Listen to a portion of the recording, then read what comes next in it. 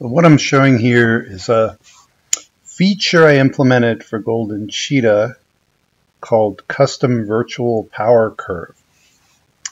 So this is in Golden Cheetah 3.6, and in the past, Golden Cheetah has had a bunch of devices whose power curves have been hard-coded. So there's equations inside for each device. There's 72 devices supported. And if you've got one of those devices, then you can use a dumb trainer to map your trainer's speed to power, and then you can use all the training features of Golden Cheetah. But if you don't have one of these devices, then you are kind of SOL.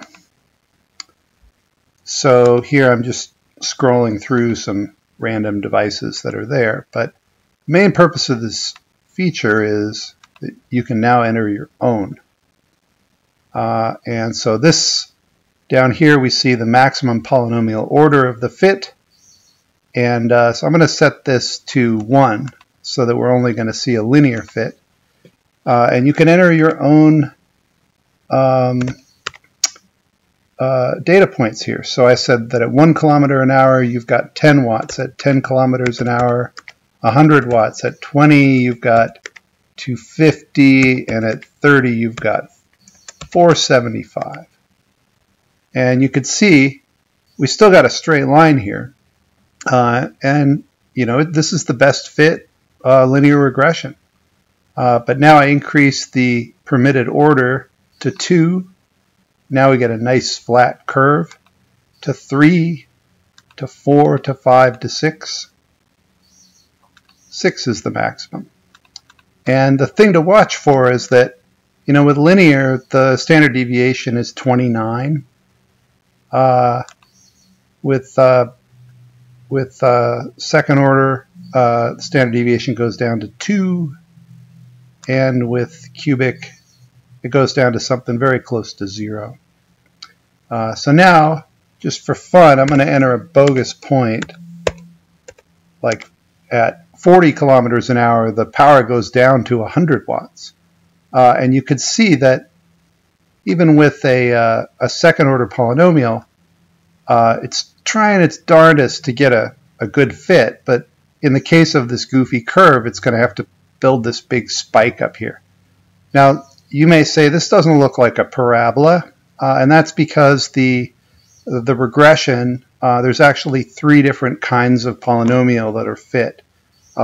It's polynomial regression, rational polynomial regression, and fractional polynomial regression. And the rational one is a fraction of a polynomial over another polynomial. So this is some second order polynomial over another second order polynomial. That's why you can make these goofy shapes. But you'll see that as I raise the order, that the fit will start to look a lot better. So this is a 5th order. I don't know what kind. It's probably rational. Those tend to fit the best. But anyway, so now let's change this bogus point from 100 and make it 1,000 watts. And you'll see that you could tell that it's kind of overfit. That the curve here is kind of stumbling in between these data points. It's just got a little too much wiggle in it.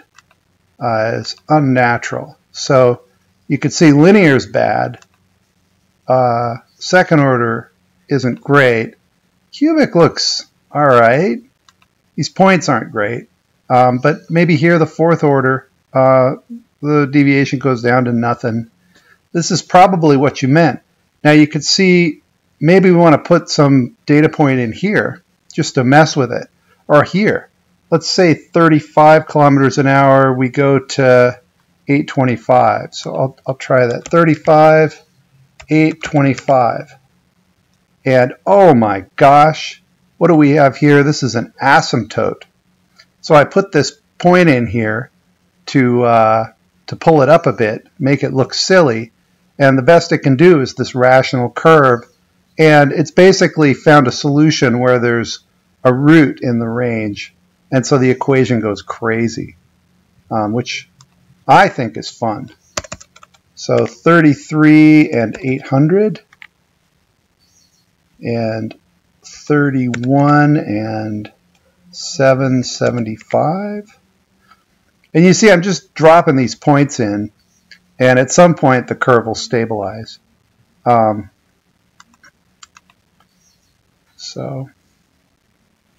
right, and then when you got a curve that you like the shape of, here I can remove these silly points here.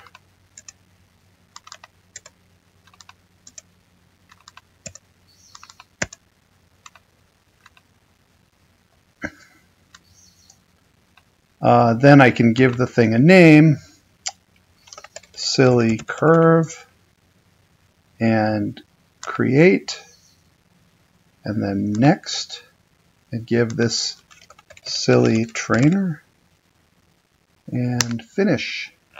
And you now have a new device with a custom virtual curve, mapping speed to power.